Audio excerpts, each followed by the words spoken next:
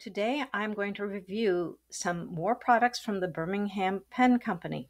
They sent me a very nice box full of products, and unfortunately when I first started to make this video, I did an unboxing. However, it turns out when I recorded some more of the material, it overrode the unboxing portion. So instead of unboxing, I will show you what was in the box, and then we will move on to actually testing the colors. So what I received in terms of extras in the box included a postcard that says the Birmingham Pen Company. It's a very nice postcard, as well as another postcard that shows a scene of Pittsburgh, an old-fashioned looking scene. And this is from, it says, from the looking at downtown from the North Shore of Pittsburgh, which I thought was a very nice thing to include. Also, there's a thank you card that says, "Thank you for the privilege to prepare this package for you today. Our goal is to earn your business as a customer for life. Your complete, outright, and unrelenting satisfaction is guaranteed. We've got your back." And then there's some more information with their website and how to get hold of them on the back. Now, the colors that I ended up getting include, last time I ended up getting a couple of blues that were very close in color. So this time I tried to do something different. So one color I picked out was Pop Art Purple. That's very different from blue. Then I have Tesla Coil, which from the pictures on the website is blue, but it has a lot of an electric kind of color. So it looks like it would be an interesting color. Then I have Psychedelic Magenta, a pink kind of color. Then I ended up with some small bottles of colors that I think are kind of unexpected. So I have Pennsylvania Slate, Kentucky Bluegrass, Pennsylvania Fieldstone, and Ohio River. So those will be the colors that I will be testing. And so we're now going to head over to my workspace. See you there.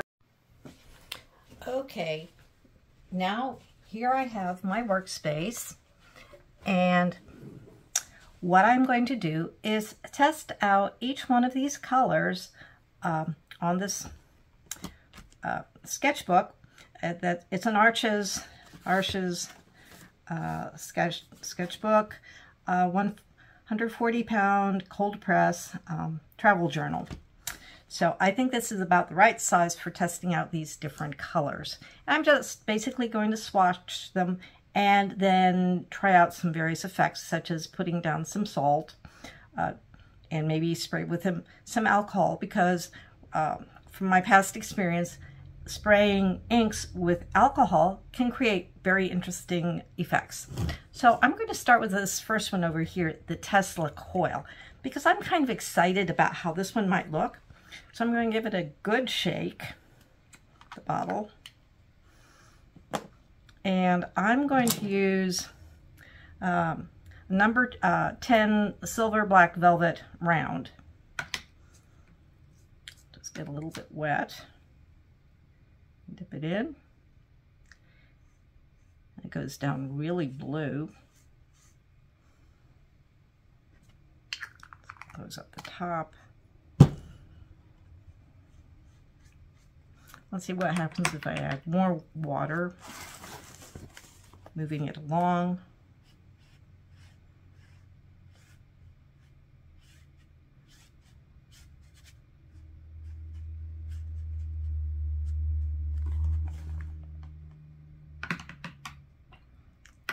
Even more water. So letting it do whatever it's going to do.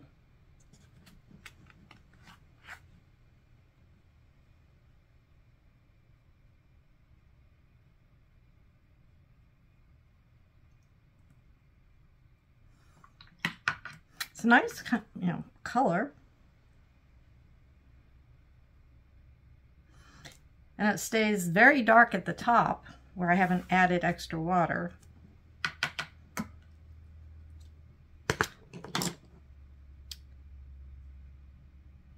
And it's making some very nice colors there.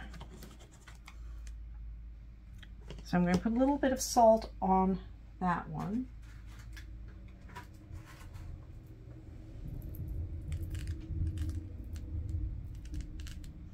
So we'll put that one aside.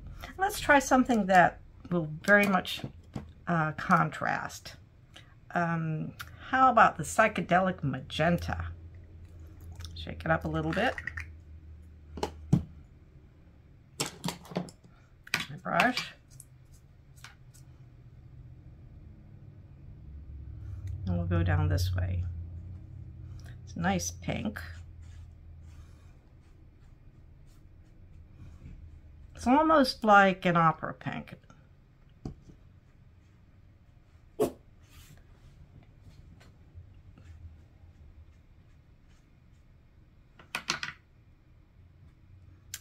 And so, let's see what happens when it moves. It seems to pretty much stay the same color. So it behaves a bit differently.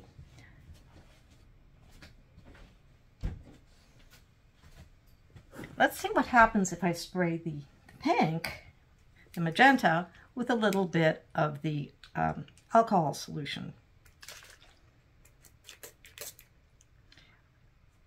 It makes a nice spreading pattern.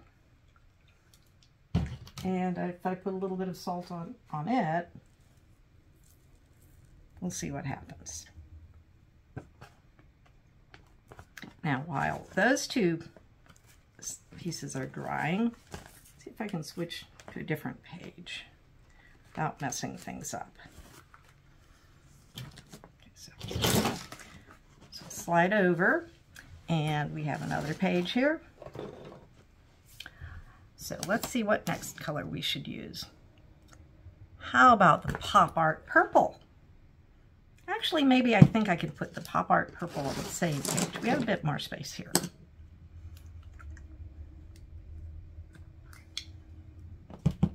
Because, you know, purple and pink go together.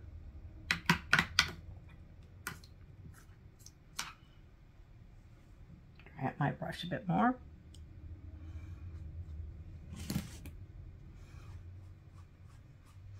Oh, this is interesting. It starts out sort of a blue, dark blue gray.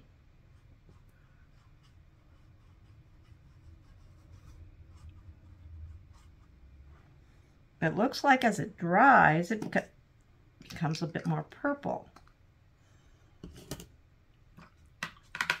Let's see what happens when I add a bit more water to it. That's interesting. It turns into sort of a bluey color, even though it's still pretty much purple over there. Let's see what happens if I bring it into the magenta.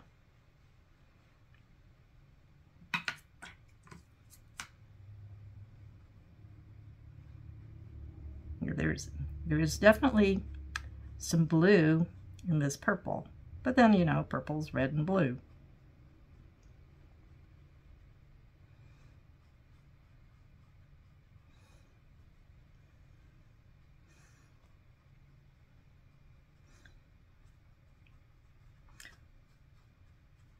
So this looks like a fun color to play with. Let's see what happens if we do a little bit of spray. Spritz.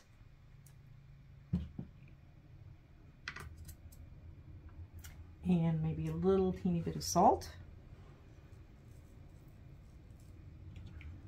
Okay, now I will move to the next page over.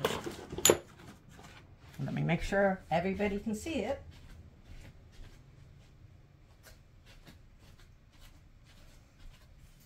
Okay, so we're finished with the big bottles. Now we're going on to the little bottles.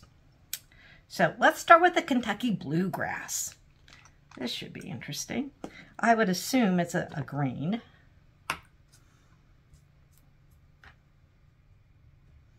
my brush clean. Oh, that's a pretty green. That's sort of a dark green.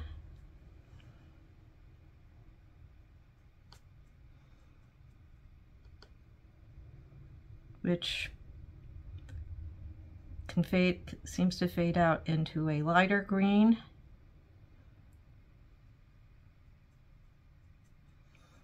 Which would be good for foliage and things like that.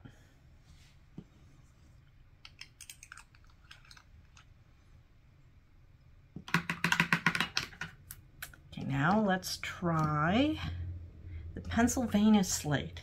I'm not sure what this will look like. Slate is usually a gray kind of color. Oh, it's a blue. I know there is what's called bluestone in this area, so maybe that's what this is somewhat reminiscent of. And maybe it will dry a more gray color. We'll have to see, because I don't know. So pull it down a bit.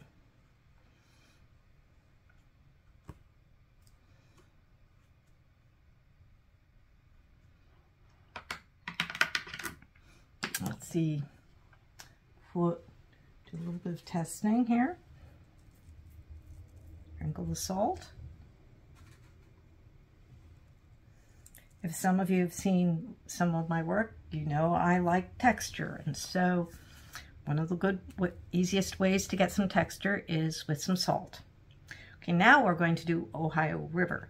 Now, I live pretty close to the Ohio River, and it ranges in all sorts of different colors, depending on where you are and whether you're near the shore or in the middle of the river. So let's see. This is also another kind of blue.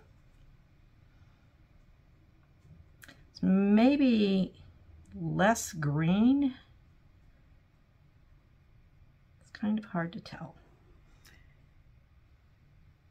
Yes, I think the slate one is a greener blue, heading more towards teal. I think I'll add in some more water. There is a subtle amount of difference. You can blend the edges to get it to blend together.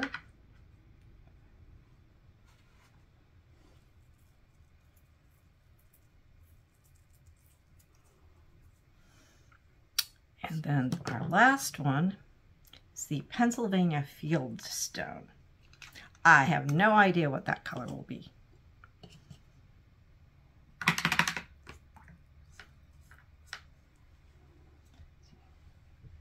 Let's see. Oh, this is definitely a gray. Sort of has a pink undertone. Very much good for making walls and things like that. That's kind of pretty.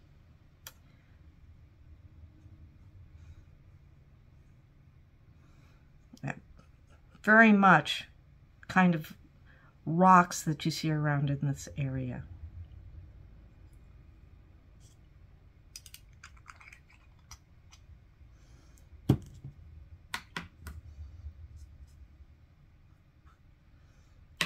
My brush clean. As you wipe it, you pull it down, you get more of a gray, but then there's this pink, this cool pink color underneath. So I could see being able to use this to blend into different kinds of landscape. Sort of looking at different kinds of bricks.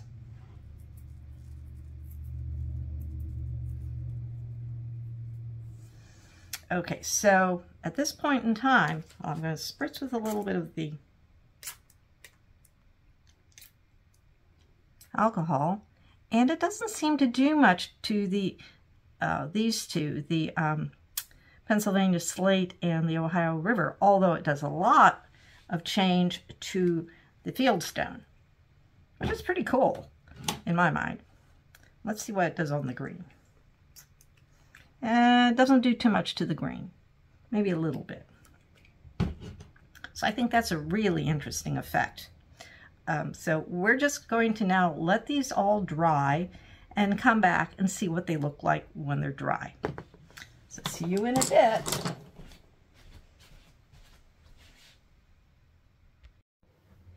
Okay, we are back now. The ink has all dried, so we can look at the colors and how things behaved.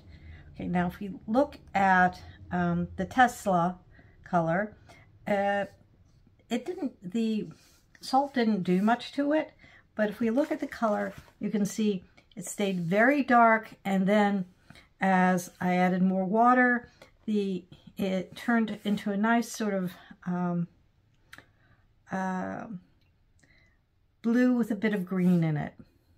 So I can see this as being useful for watercolors, making water in color. Now with the purple over here, there is some effect from the salt, and the purple turns into almost a sort of slate blue. But it's definitely purple here in the middle, and as it mixed in with the magenta, and the magenta, the salt seemed to take a bit, and these are the places where I sprayed the alcohol, and it definitely pushed the ink to the side. So one can get some texture effect using salt with the magenta. Now we'll look at the other side, and the green, it just stayed pretty much a nice green. Before it seemed to have a bit more blue in it, but in terms of coloration, it's a very dark, rich green that then seems to have a little bit of yellow with more water.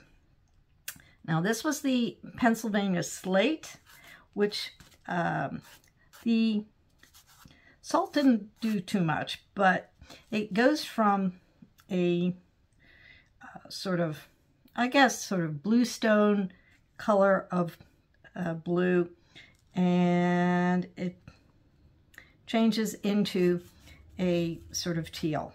But it's a different kind of teal than this other one, which is the Ohio River, which does look kind of like one might see in the deepest parts of the river would be like that. And the salt didn't do much there either. On the other hand, here where we had, what was it called? Let me see. The fieldstone, we had a lot of effect by the salt. And this is where I sprayed the alcohol water, and it pushed the color away. And you can see we have sort of a greenish, and then pink and gray, and then it separates out into a very light green with a little bit of blue in it. So those are the effects that we see here. When I tested colors previously, I did it on mineral paper. And if you remember, the mineral paper, when it had the ink put on to it and then the salt actually bonded to the mineral paper. And so it caused a different sort of effect. And so that's something to think about too, is the kind of surface you are using these products on. So again, you can see how the products worked given the testing that I did. So I'll go back to the other location and we will finish up.